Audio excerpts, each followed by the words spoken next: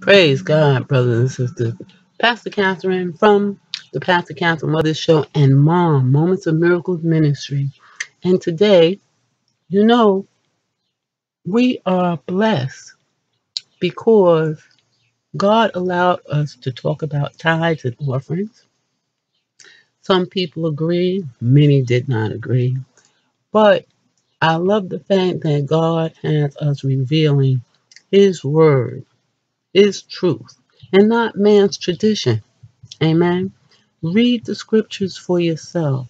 And when you don't understand what's going on in scripture, you have a comforter inside you that gets stronger and stronger the more you read the word, and he will help you, or he will send true men and women of God to help you interpret. Because again, there have been men and women that have been studying parts of scriptures for years, not because they want to, because the Holy Spirit guide them into all truth. And that was their jobs. Amen. So I'm going to turn to Acts 20:35 from the NASB because this is June and, we had Pentecostal Sunday and I'm just going to follow up a little bit on this. And our theme is going to be is more blessed to give. Remember the word of the Lord Jesus, Yahshua, that he himself said, it is more blessed to give than to receive. Acts 20:35. Something happens when we give, and the results can be surprising. Charles Darwin, in fact, was so surprised by the impact of giving that he is said to have questioned his own findings. As a developer of the theory of evolution, Darwin believed in survival of the fittest.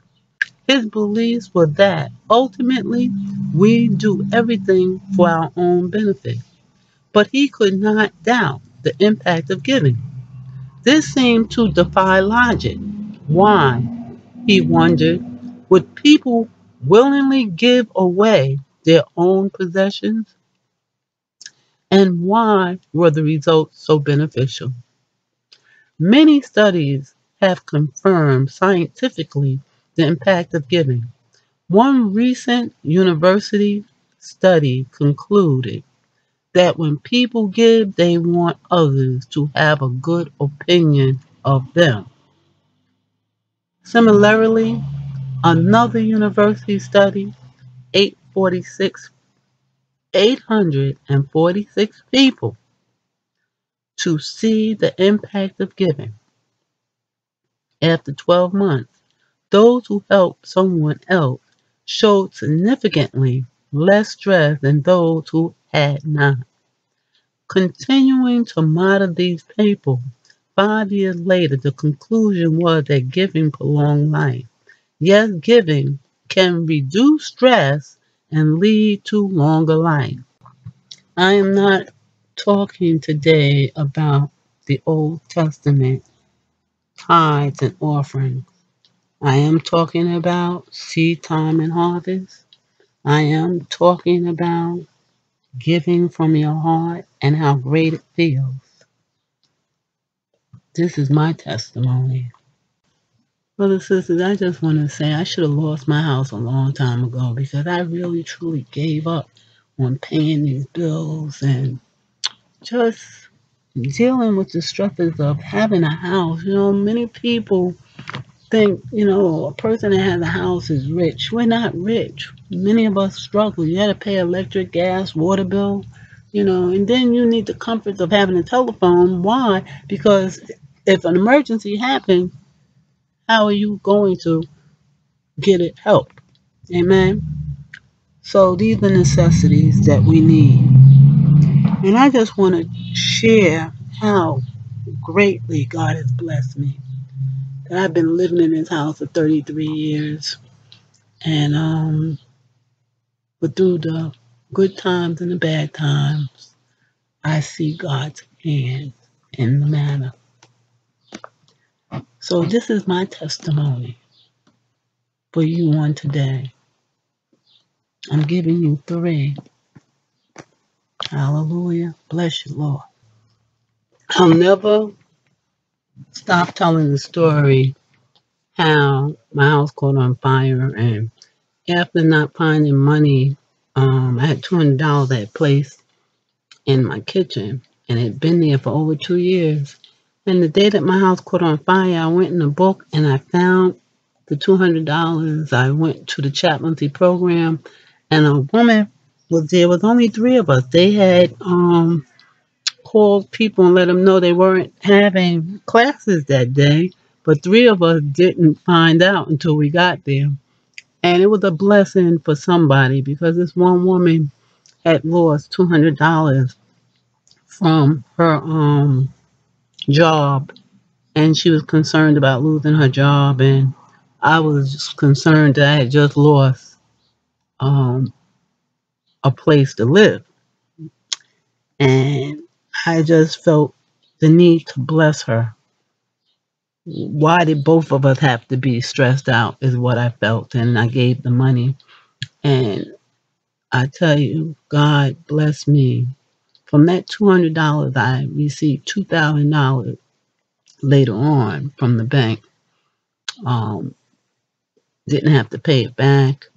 My insurance was good on the house, and it took care of all the house needs.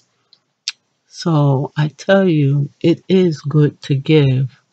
There's nothing like it. The feeling that I had when I was driving my uncle to court in Brooklyn, and on my way back, my car stopped because I didn't have enough gas and had no money.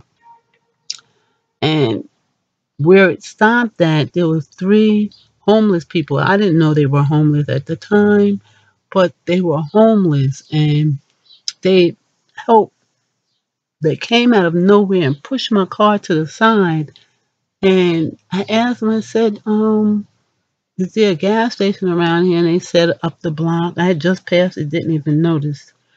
And I said, boy, I don't have any money, and I'm gonna have to try to get gas on credit. And they laughed at me. That person don't give no gas for nothing. And I said, yeah, well, I trust God. And they said, well, if that man give you gas, we'll go to church with you. And when I got there, guess what? That man gave me $1 worth of gas, which got me back from Brooklyn to Queens.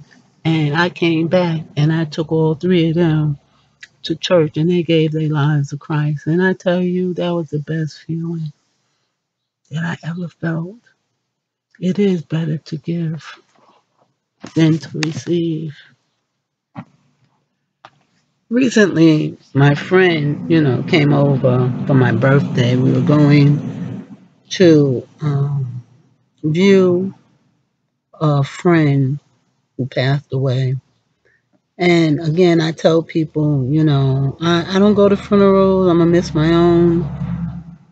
And yet, what happened, I donated a little bit of money to a young man who's trying to raise money to get bass.